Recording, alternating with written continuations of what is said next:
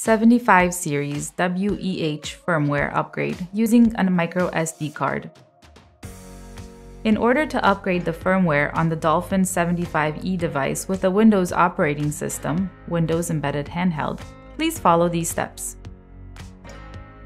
Go to the Honeywell Software Download Center at hsmftp.honeywell.com and register for an account if this is the first time accessing it. Unzip the downloaded file and copy all the unzipped files to the root of a micro SD card.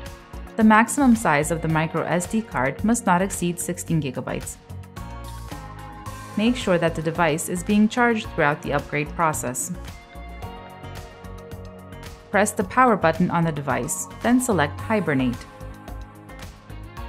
Insert the micro SD card in the device.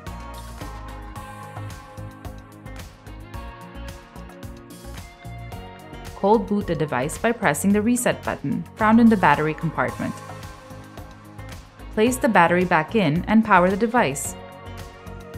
The device should automatically go through the upgrade process. Once the upgrade process is complete, remove the micro SD card and power up the device normally.